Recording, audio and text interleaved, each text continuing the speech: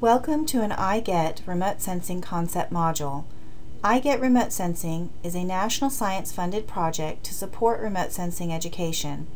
This three-part module examines the concept and use of spatial filters in remote sensing. Part 1 introduces the idea of spatial frequency, the reasons for using filters, and the difference between high and low pass filters. Part 2 explains how filters work, as well as the effects of simple high and low pass filters on an image. Part 3 provides review questions and answers for the concept module. On a very basic level, let's remember that the digital numbers associated with each pixel in a satellite image refers to the amount of electromagnetic radiation reflected from the Earth's surface after it passes back through the atmosphere and is picked up by a satellite sensor. These values range from 0 to 255 for images collected by Landsat satellites 1 through 7. For viewing purposes on the computer, brightness values are assigned a shade of gray that range from black with a brightness value of 0 to white with a brightness value of 255. So for Landsat satellites 1 through 7, there are 256 possible shades of gray.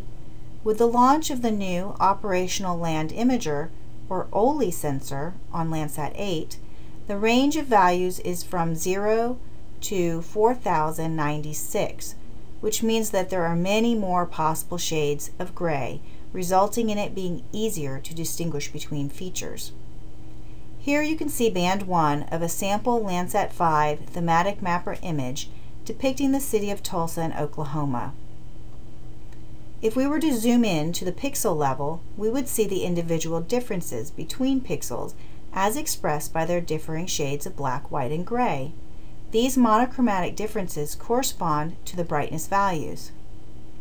If we were able to look at the actual digital numbers assigned to each pixel, we might observe a raster with numbers such as these, with each number representing the brightness value recorded by the satellite sensor. As you can see, each pixel has its own value assigned to it. To understand spatial filters in remote sensing, you have to have an understanding of the concept of spatial frequency, where spatial frequency is the number of changes in brightness values per unit distance for any particular part of an image. In this slide, the graphic on the left illustrates an example of low spatial frequency, whereas the graphic on the right represents a high spatial frequency.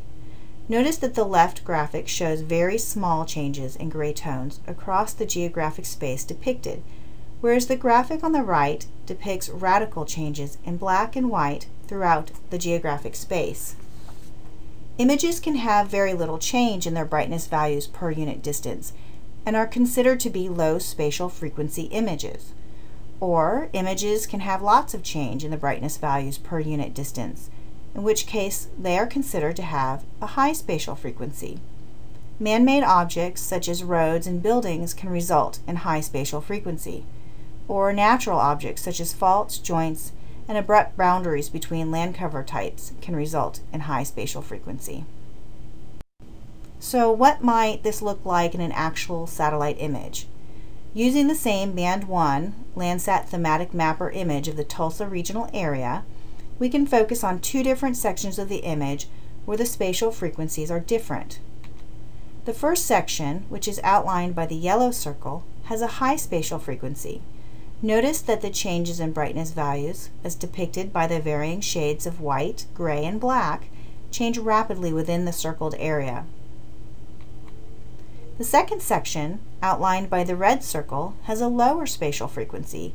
Here, the differences between the shades of white, gray, and black are smaller, as are the differences in the underlying brightness values. Let's look a little more closely by zooming into the pixel level for each of these areas.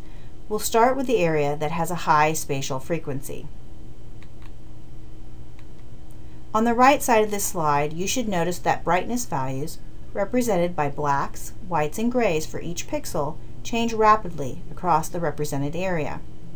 In contrast, on the left of this slide is the second area of the image, which has a lower spatial frequency.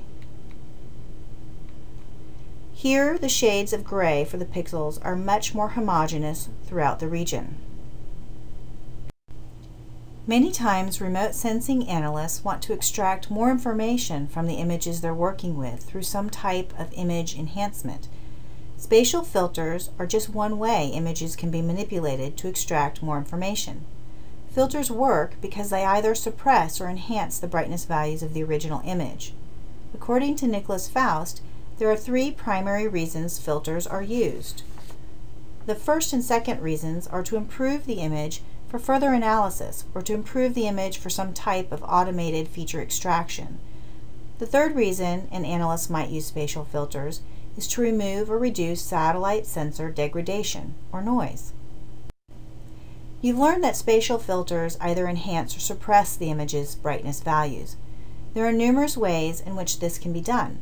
For the purposes of this concept module, we will focus on some simple filters.